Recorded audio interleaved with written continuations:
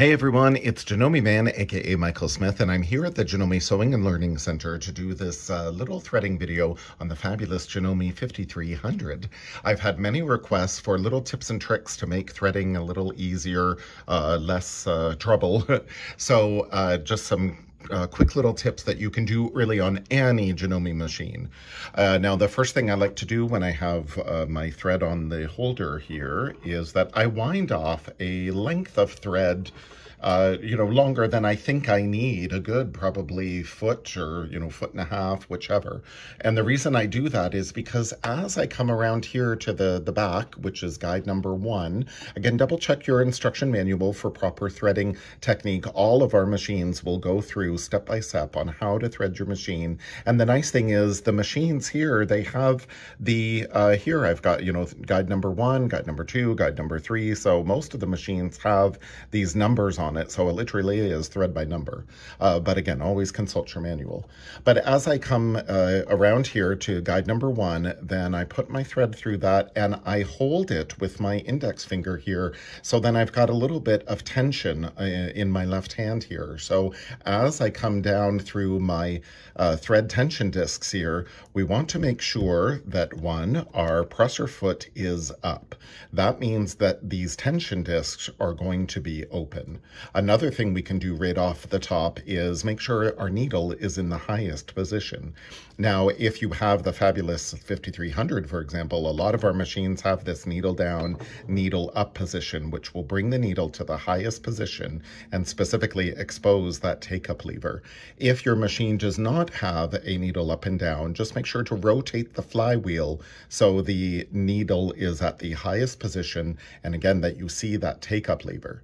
So as I bring the thread down through the thread tension guide here and then through and around guide number 3, I'm coming up to that take-up lever. So I'm threading from the back to front and I'm pulling, making sure that that thread is through all the way through that guide of the take-up lever. And again, I've got the index finger of my right hand holding the thread, so no more thread is coming off that spool. So again, I've got a little bit of tension here with holding the thread in my left hand.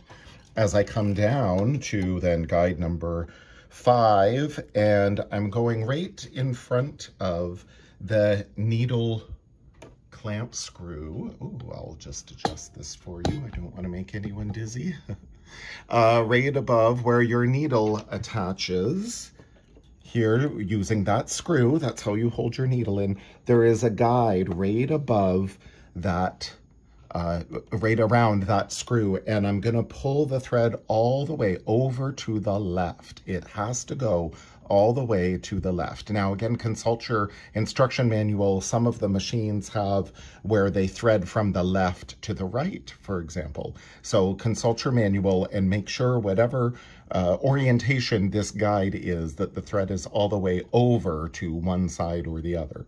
Now, in this case, the 5300's case, I position the thread all the way over to the left, and then I'm going to bring it up through this jaw that is right behind thread guide number 7.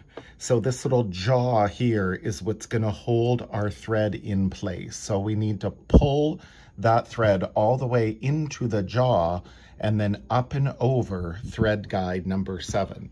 Now, at the side of, I believe, almost every Janome machine is a side thread cutter. Now, did you know from back to front is a thread cutter, but from front to back, it's a thread holder. So I'm just going to go from front to back to hold my thread up there out of the way. And again, that also helps hold it with a little bit of tension. Now, once we have our thread hung up here at the side thread holder, we're then going to drop the presser foot before we use the built-in needle threader, if your machine has one. Then when one fell swoop, we're going to engage that needle threader, and then there's that beautiful loop we all look for at the back. Pull your thread through, raise up your foot, bring your thread under your foot, and away you go. You're ready to sew. So follow those little tips and tricks and you'll have no trouble. Happy sewing!